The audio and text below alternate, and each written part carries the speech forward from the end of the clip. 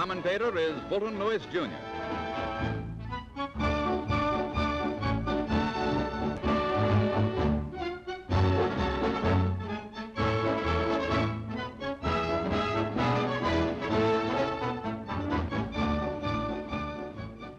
Braving and fighting through the troubled waters of the North Sea off the coast of Norway, British land, sea, and air forces approached the Nazi-held islands of Vaagso and Maaloy, sheltered outposts for the Germans, ports of call for their transports to take supplies to the Arctic Russian front. Their bows digging into the mountainous seas, the British warships forge ever ahead.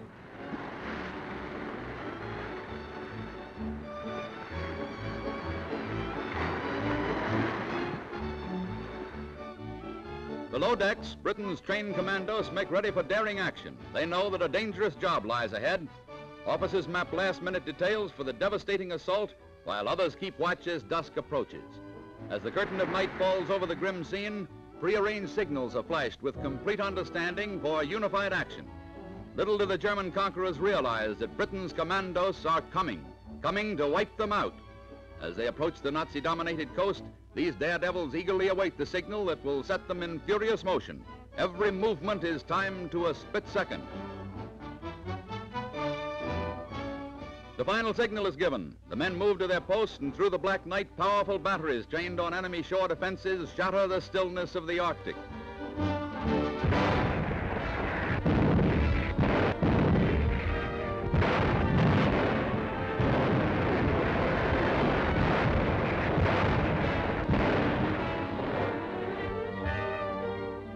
Very lights flash the welcome signal, cease firing.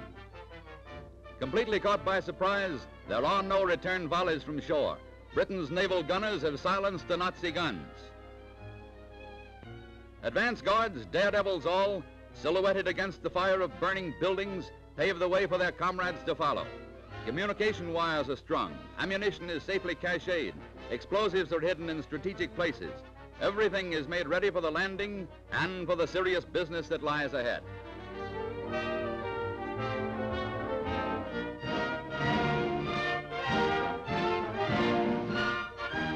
The RAF lays down a smoke screen to shield the approaching assault boats from enemy machine gun fire. The Commandos land with grim determination to wipe out every vestige of German and Quisling occupancy in the islands of Vaagso and Maaloy. Cameramen follow, risking their lives to record this amazing film document for all posterity. As the surprised Nazis retreat, bullets whistle through the air and flames turn buildings into white-hot furnaces, destroying everything and everyone within their walls.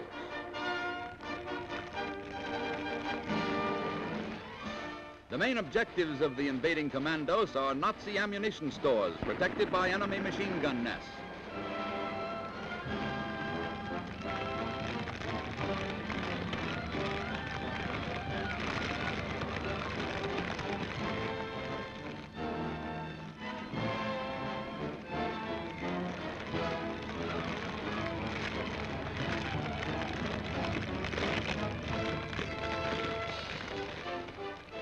Now the sappers lay down more wires with dynamite on the business end.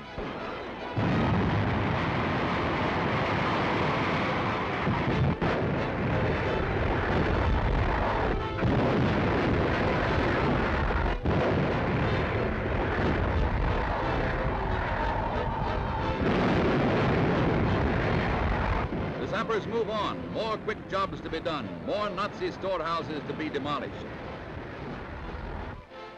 This German gun will never bark again. It's one of scores that fall before the might of the British Blitz. Fires light up the islands like monstrous torches. The devastation is beyond belief.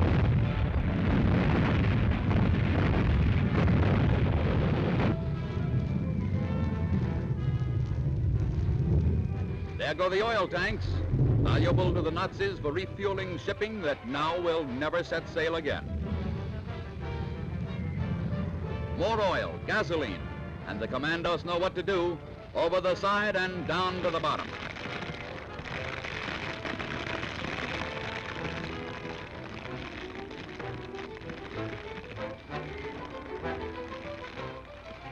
In the center of town, the Nazis made a last stand to protect their headquarters, but all in vain. The Commandos overwhelmed them. Assault boats are abandoned as reinforcements come ashore. More Commandos to carry on the winning fight already at its height.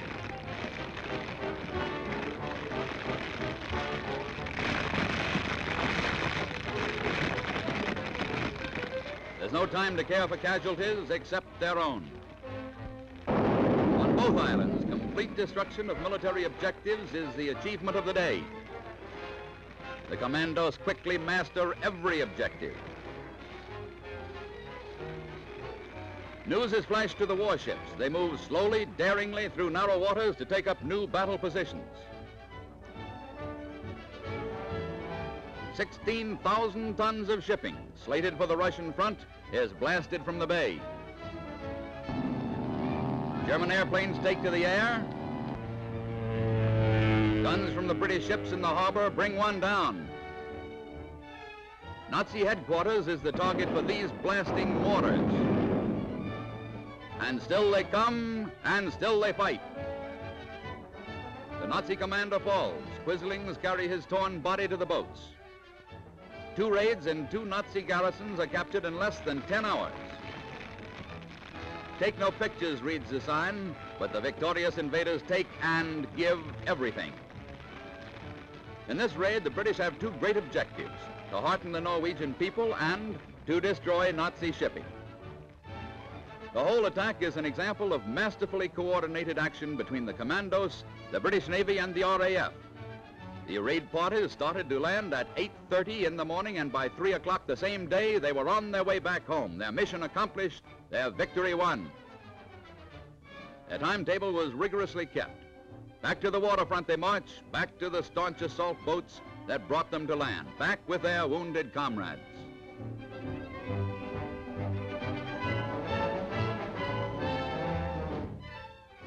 War strategists term this assault the model of its kind, and well they may.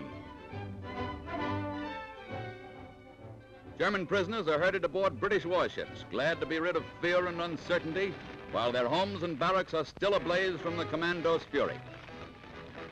On they come, more Tommies, more prisoners, and with them a mixture of Nazis and Quislings. Amid this havoc, hundreds of Norwegians eagerly join the British as friends, friends willing and anxious to take up arms against their defeated conquerors.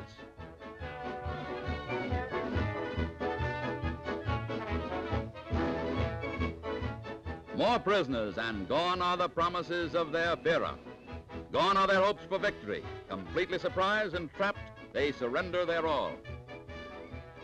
Offshore, warships load their strange human cargo, while Norwegian pilots stand by the British navigators on the bridge, ready and eager to help negotiate the perilous channel. As the ships are filled, anchors are weighed, and last preparations are made to sail away to home waters. More Commandos reach the port, and with them more prisoners. The soldiers headed for Blighty, the Nazis for concentration camps. Trip after trip is made to bring all aboard: Commandos, loyal Norwegians, Nazis, and their quisling followers. As all look back to shore, the telltale fires blaze a victory message that never can be told or written. Victory with a capital V, and one that will be recorded indelibly in all history. The intrepid bagpiper who led the Commandos in battle now leads them in a dance of joy. It's a well-earned diversion they seek. A deck of cards and a friendly game, or restful sleep, or a trip to the barber. Hail to the Commandos, brave, happy, victorious men. With them, it's thumbs up and well-earned.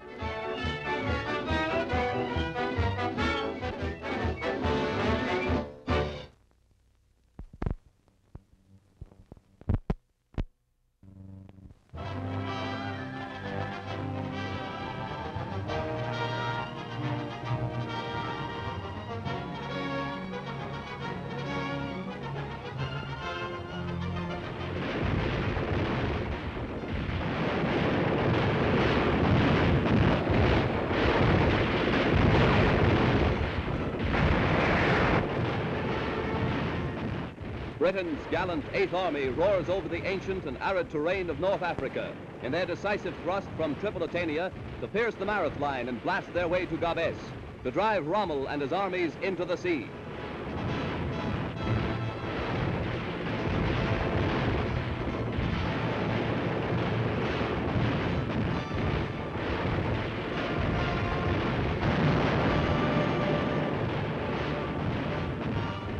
Under a troubled African sky, General Bernard Montgomery continues to be master of all that he surveys.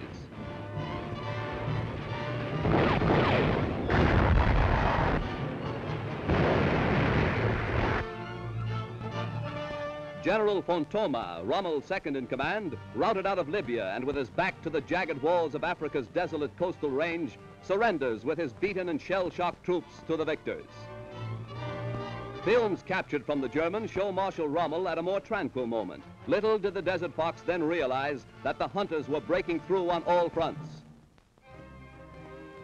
Meanwhile, convoys of fighting Yanks sail into an Algerian port with supplies and reinforcements. They've run the gauntlet of enemy U-boats and bombers, but again they're targets for another Nazi barrage from the air.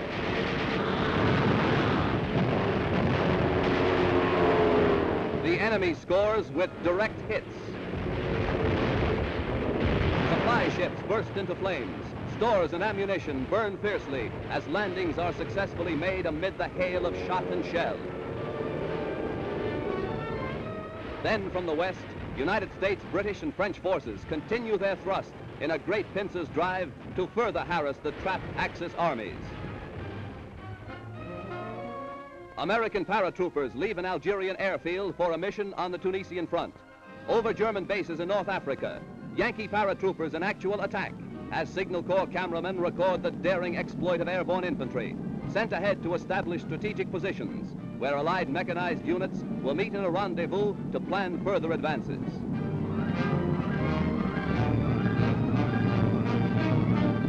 Artillery rolls on over hurriedly constructed bridges, inevitably east toward Tunis, to threaten a 200-mile coastal strip between Allied forces in the north and west and the victorious British 8th Army coming up from the south. In supreme command in North Africa is General Eisenhower, General Ike as his men like to call him. Word is passed, the battle is on. American tanks forge ahead over the barren plains, over rough and tortuous terrain. Now the Allied forces jab at the Axis flanks to slash through to the coast. The United States Army meets the Germans in full-scale combat in a weird arena west of Kasserine Pass. Here they fight it out gun to gun and tank to tank. Here the Allies hand out a foretaste of greater battles to come.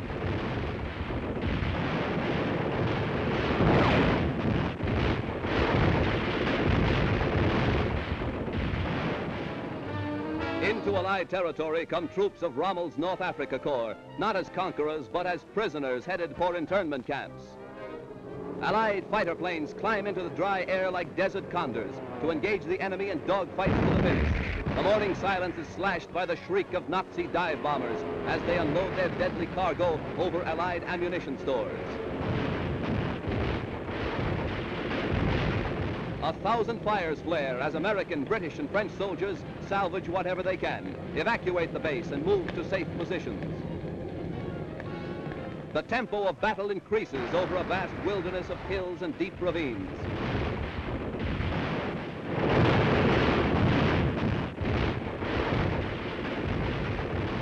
Yankee planes look down on great smoke plumes rising from quiet olive groves, in which are hidden tanks, guns, and Nazi foxholes. Flying squadrons climb above the battle-scarred plains, then sweep down in hedge-hopping thrusts to hammer more trucks, tanks, and men as they lumber toward Sidi Bouzid and Gafsa.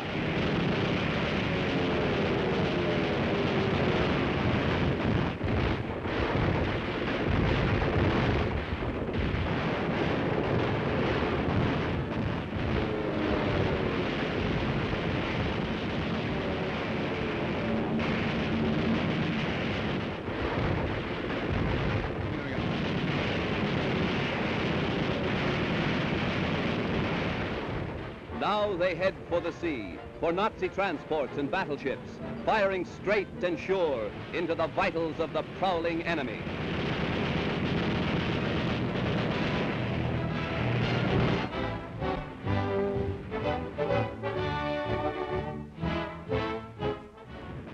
Captured German films show the onslaught of Hitler's second gamble in Russia that was to be his greatest disaster.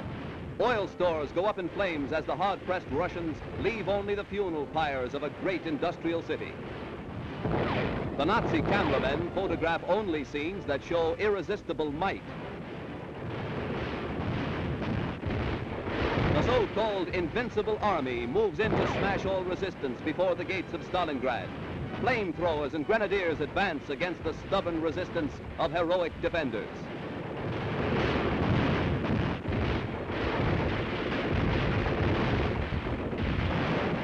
And these films are to picture a great German victory, but Russia is yet to be heard from.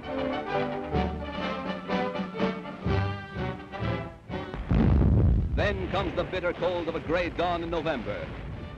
A breath-freezing cold. This is the hour for which the Red Army has waited. Over the frozen earth, an avenging host sweeps forward to close an iron ring around the stunned German hordes. Hitler hadn't promised them this.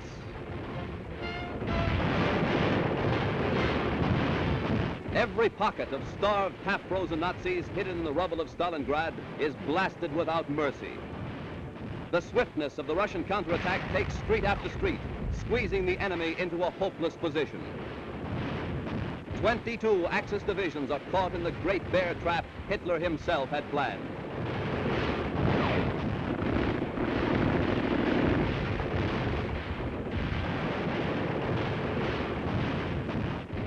And then the beginning of the end. The ruins of Stalingrad disgorge a beaten army. Under the white flag, they emerge from the ruins of the city. Too callous to salute a fallen comrade, Nazi Lieutenant General von Daniel and his staff, commanding the veteran 376th Division. A beaten host that hobbles along, many of them on frost-bitten feet. Lieutenant General Sand, who blitzed Belgium and France, but now his blitz has backfired. He is but one of 24 generals taken. Here's Lieutenant General Schlemmer, who helped conquer Holland, with his entire staff commanding the 14th Tank Corps. And Lieutenant General Moritz von Drebe, who invaded Greece. Von Daniel and his aides arrive at Soviet headquarters to be questioned, and they seem in no great hurry to face this ordeal. The Nazi salute is conspicuously absent as they play parts in a drama written by Hitler and revised by the Red Army. The biggest catch of all, Field Marshal Friedrich von Paulus and General Schmidt, his chief of staff. The Field Marshal has plenty to answer for. Von Paulus, during the siege of Stalingrad, gave orders that no prisoners were to be taken. He is questioned by his Russian captor. Berlin claims von Paulus was captured only because gravely wounded. Gravely worried might be more accurate. And here are the tattered remnants of a once proud legion that goose-stepped for Adolf Hitler, plodding toward a Russian prison camp. From all quarters of the battered city, Axis prisoners stream in to join the parade of defeat and disaster. At last, the German invaders do march through the city of ruin and desolation, but its defenders can hold their heads high. The free world salutes heroic Stalingrad.